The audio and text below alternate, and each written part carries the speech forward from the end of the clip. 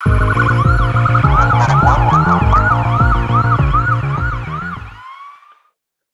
you ever had a partner who can tell whether a patient is sick or not sick within the first few seconds of a call or a scenario? I bet some of you can also work this magic. Well, let's review this seemingly superhuman skill today. I'm Sean Haaverson, and this is Code 3 Academy. Follow and like for more videos. I call this the doorway view assessment, and it's basically the pediatric assessment triangle used for all ages. Let's review. This assessment falls somewhere between the windshield view and actually making contact with your patient for the primary assessment.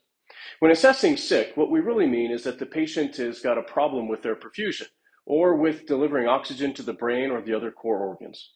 We can use 3 parameters to determine basic perfusion status just from seeing our patient and actually not even touching them. The rule is that if the patient has a problem with any one of these 3 criteria, then they are sick.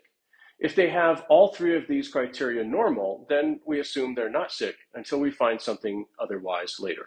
This sets the whole tone of the entire call. Is this going to be stay and play or load and go?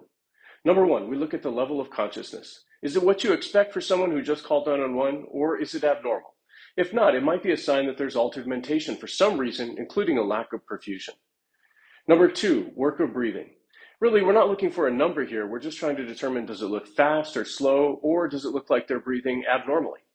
If anything is abnormal, then we consider them to be sick.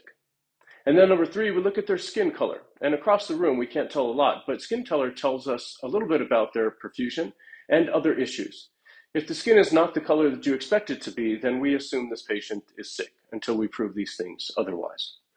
Use these 3 parameters when you first see your patients and decide in the first few seconds whether the patient is sick or not. Change your position once you find more information later in the call in your primary or secondary assessment. I hope that was helpful. If you like this, follow and comment for more. Stay safe.